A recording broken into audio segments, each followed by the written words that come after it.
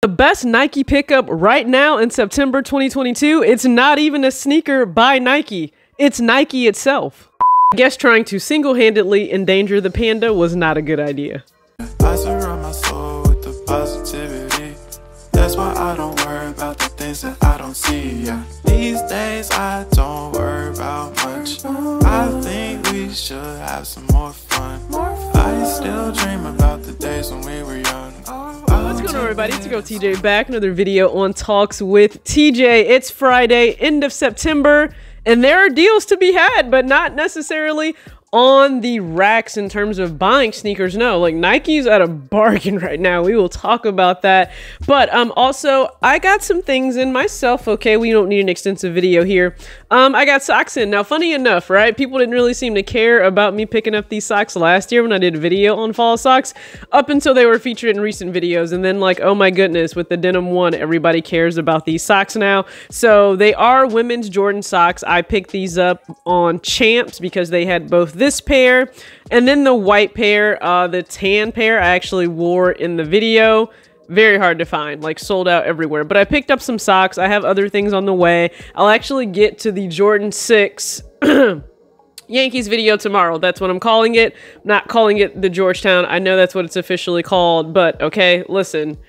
I'm showing out. Judge broke the record. So I'll get to that. But today, let's just talk about the best bargain to be had. And I know a lot of times we're talking about steals and deals when it comes to sneakers. You guys know I love hopping on eBay.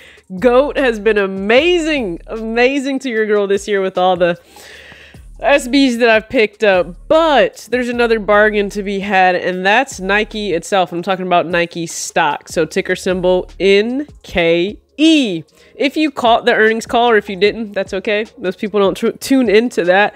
But for the earnings release to go over Q1 for Nike, listen, there were some good things, there were some bad things, right? Like, a lot of things are up in terms of them choosing to go direct to market, the amount of traffic that's on their site, like on Nike sites, like the most traffic they've ever had, ever.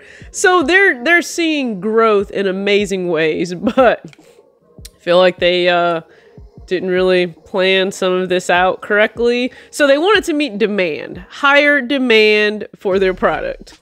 I feel like they ordered a little bit too much inventory, probably like way too many Panda Dunks. I feel like that has to play a part. I'm not hearing that it doesn't.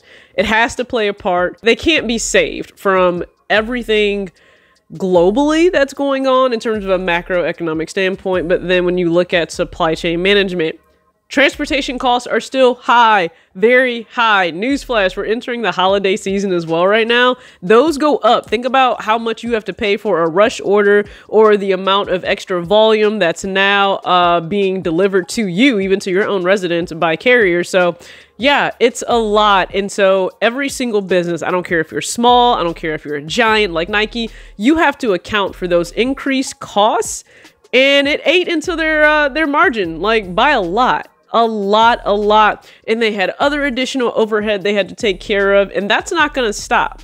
Think about this. The more they're trying to go direct to consumer, they're going to have to account for those costs, at least until they get everything more up and running, and there's less of the middleman between them and other retailers that are selling their product and their SKUs on their individual shelves versus directly from Nike shelves. So stock's down after that was announced, and that brings me to this point. There's no better bargain right now than buying Nike stock. Adidas stock also, it's just gone down. But there's no better bargain right now. And yeah, I was featured also graciously, very excited about that, on Business Insider, I should say within Business Insider. Either way, you read it. If you read it, you possibly saw my face on there, and the interview was great. It was amazing. And yes, it was centered and focused around student loan debt forgiveness and my individual story in terms of paying diligently the entire, I guess, last 2 years, aggressively the last year. And you guys were able to witness that on the channel here. Like, I documented that entire experience here on the channel. So you were able to see that. And I said, hey, even once that debt is gone, the additional income that's available, I don't want to waste that. It's very easy to waste that. So I think I have to maximize the grace, the opportunity that is present right there. And that means not blowing it all just on more sneakers that I have to struggle to work into rotation. As these brands grow, they are growing first off because we continue to buy their product, like they're doing something very right. They grow, but we continue to just buy things that break down over time, and that's it. Where's the upside outside of immediate gratification for us? There isn't. If we're just looking at it from that little window, there's nothing there. So I don't know why I did this little window. So how about actually taking the time to invest? It doesn't have to be a lot, but invest something into these brands. We follow them, we track them, we know what's coming out, when it's coming out. We know everything about these brands. So why not grow as they're growing? And that's what I decided to do. So I said to you all in that long, extensive video that I would actually invest in one share of Nike and Adidas every single month. I guess I'll do that for as long as I'm here on the platform. And so I actually went ahead and executed those trades over this past week. So, you know, gotta have the receipts. We gotta have the receipts. So when I purchased the one single share of Nike, market value at $96.70 per share, and then for Adidas, $63.28 per share. Now, if you recall, I actually anticipated this to cost me around $185 or $190. I said, hey, it's probably going to cost me close to a retro, a men's cost of a retro every single month. As you can see, that doesn't add up to $180. That's a bargain of $160. Why? Stock has gone down. And I don't know if you've actually paid attention to stocks for Nike and Adidas, but let's just go back. So let's say start of the year, because I understand some people have this, they have it in their mind, right? They're able to buy so many other things, but they have it in their mind. Oh, I just don't have the money. I just can't invest. There's no room within, you know, my income and with my expenses. Yeah, you find the time and the money to go ahead and chase down like 4 pairs of shoes a month. Okay, whatever you need to tell yourself at the end of the day. So let's just say you felt it was a little too expensive. January of this year, January 4th to be exact, I'm looking at the cost, $166.39 per share of Nike, $146.05 per share of Adidas. Yeah, if we take a look at that today when I'm filming this, which is Thursday, September 29th, following that earnings call and everything that's going on with EA, and they're trying to pass the torch for CEO at Adidas, $95.33 for Nike and $60.63 for Adidas. So don't tell me those aren't the best bargains to be had right now for sneakers. That's less than what an Air Force One at this point, the way people are very upset about the cost of those going up. Less than a Form if you're into Adidas. So less than what, a Yeezy slide? I'm not discussing Kanye in this video.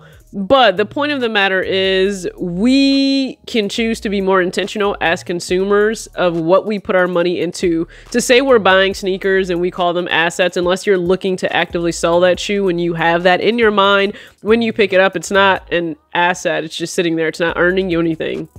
It could also be losing because the value of that shoe might not go up. And I also choose to play the long game when it comes to stock. So I understand people will say, yeah, but it's down right now, and how long is it going to be down? I'm 32. I don't plan on withdrawing this anytime soon. It can sit there.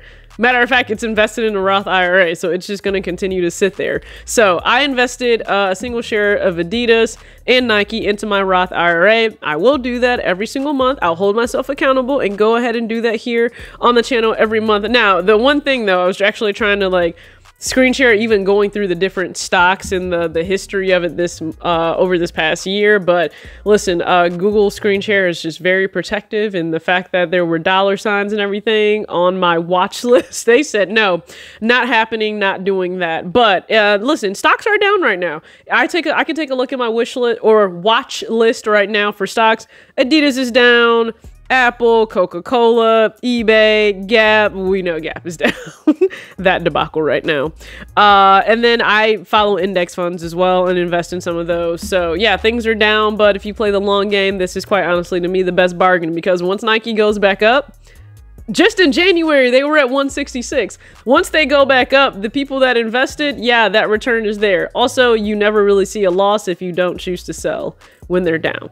All right, so not that that's financial advice or anything, just how I'm choosing to approach this, to be a more intentional consumer as I buy everything that's Nike, Jordan, and Adidas, and I can't invest in New Balance, that's family owned, but point being, be more intentional as a consumer. You can still enjoy things today, but plan ahead for the future. All right, I appreciate you tuning in. As always, act your age, not your shoe size. Peace.